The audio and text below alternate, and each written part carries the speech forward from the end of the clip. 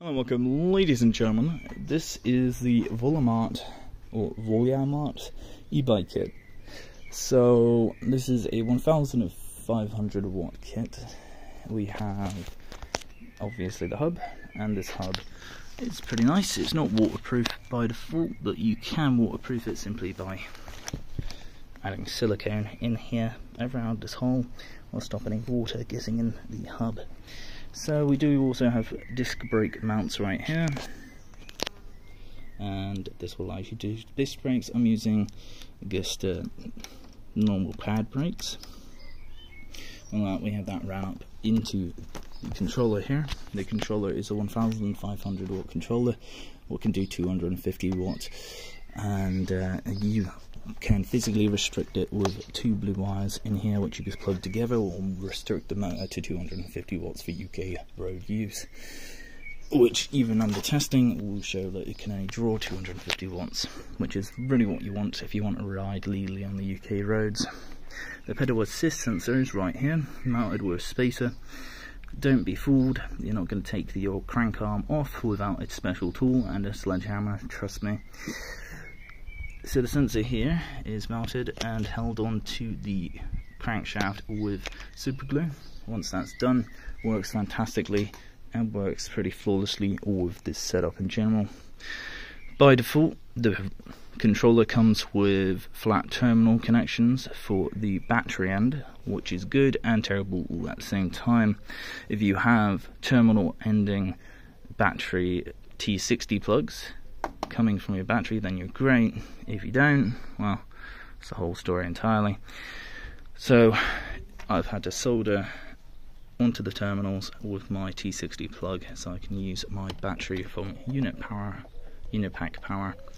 This is a 15 amp hour 48 volt 720 watt hour battery, and it's more than enough for this kit. So if we move on up, we have bar covers, or handlebar grips, or whatever you want to call them. It comes with one for your offhand and one for your throttle hand. The throttle itself looks pretty nice, does what it does. Very nice. Comes with e-brakes. These brakes have sensors inside of them, which send a stop command to the internal display, and the sensor stopping the motor from spinning.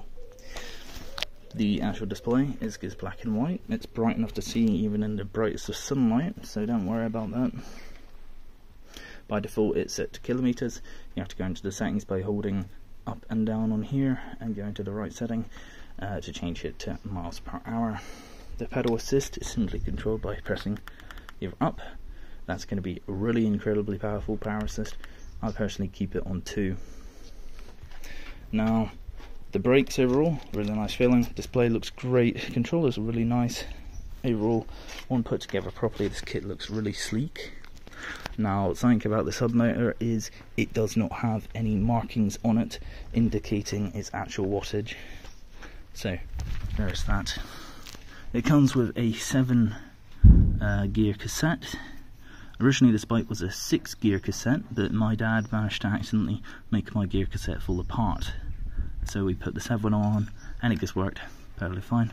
We had to use some spacers in between the frame to stop some rubbing. I'm using the rubber end caps because, honestly, why not? These bolts are massive, and I do recommend a torque arm for your frame, because otherwise this motor will most definitely twist your bike frame. Take a look at the tyre. It's your average mountain bike tyre, pretty nice actually. Comes with a really nice inner tube as well, and it's good quality. It'll get you where you need to go, and allows you to keep your old bike back wheels in a tube as a spare in your bag for just in case you get a puncture. However, let's just be honest about this. You're going to need to bring some pretty specialist tools with you if you're going to change this, because the nuts on this are gigantic compared to your normal nuts on most push bikes. They're huge.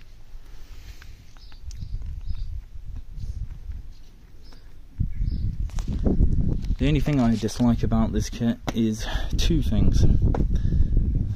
One, the controller bag.